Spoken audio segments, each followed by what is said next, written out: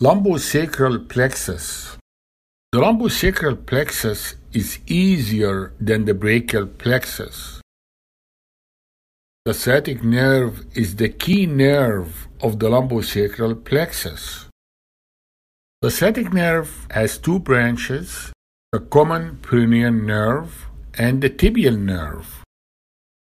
The sciatic nerve arises from the spinal nerves of L4, L5, S1, S2, and S3. So it basically arises from the spinal nerves of L4 through S3. Here there is a frontal view that shows the sciatic nerve roots.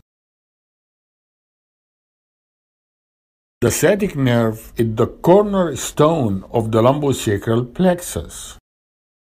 Knowledge of the lumbosacral plexus starts with knowledge about the sciatic nerve and its branches because it is the most important nerve.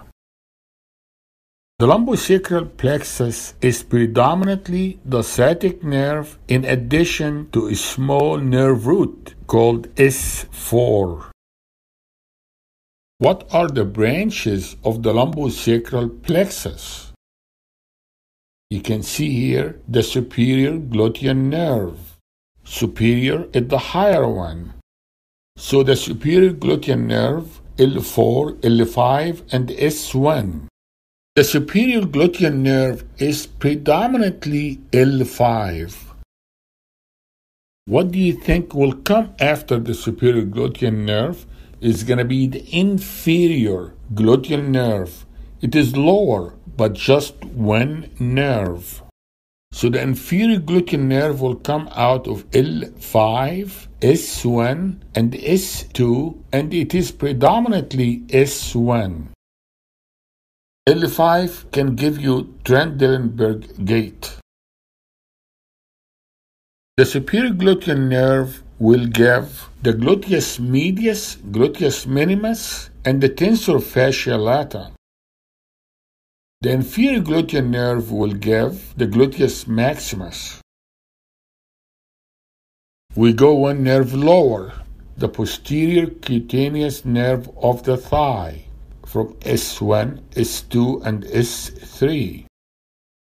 The pudendal nerve will come from one nerve lower, S2, S3, and S4.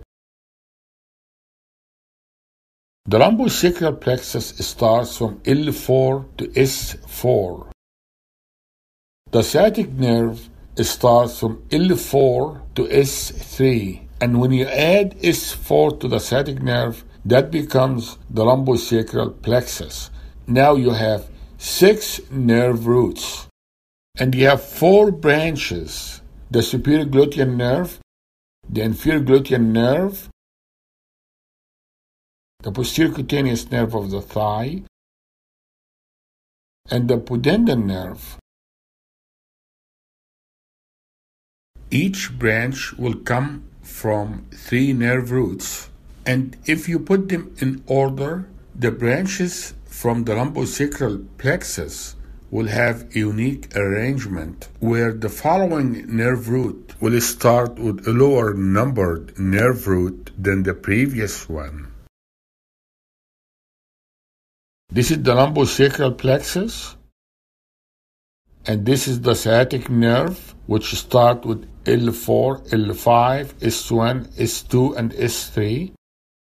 The superior gluteal nerve, you will start by one nerve lower, and that will be the L4, L5, and S1.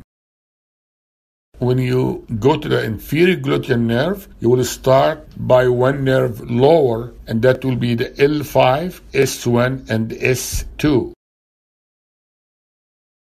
And when you go to the posterior cutaneous nerve of the thigh, you will go with one nerve lower. You're going to go from S1, S2, and S3. And when you go to the pudendal nerve, you're going to go from one nerve root lower. You start by S2, and you combine S2, S3, and S4.